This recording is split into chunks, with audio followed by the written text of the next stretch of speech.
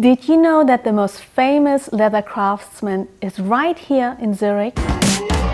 Welcome to Park Hyatt Zurich and Season 2 of Hyatt Loves Local. I'm Jennifer Chow, your host, and I will be your guide on our journey to discover Zurich's unique hidden gems.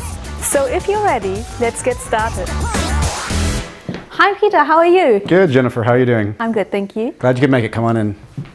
So as you know, here at the Atelier, I make everything 100% by hand. I'm making everything from handbags to wallets to any kind of special order wish that the client has. That's fascinating. Do you teach also? I do teach. In fact, I have students from all around the world that come to train with me. I also travel a lot to give group courses, and I also have online tutorials on my website. If you want, I can show you how to do something. You want to give it a try? Yes. All right, just put this on.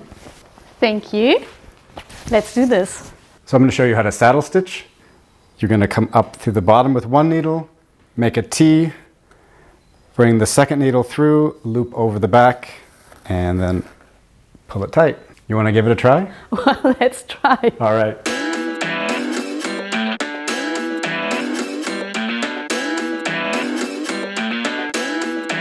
It's not as easy as it looks. It'll help you, because that's oftentimes the hard part. There you go. And then the needle in the hole. That needle? Yep. Can you tell I'm sweating? Pull it tight. Yeah, it looks great. You're halfway there. How many more tutorials do you think I need? It is really impressive what it takes to make a bag. So how did you start teaching?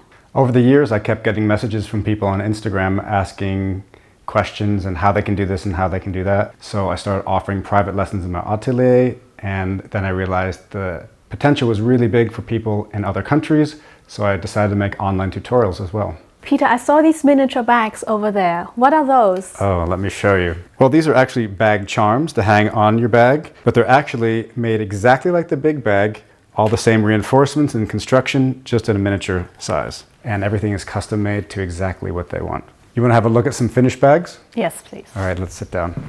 So this is the full-size version of the micro bags you just looked at. So a bag like that takes about 6 or 7 days.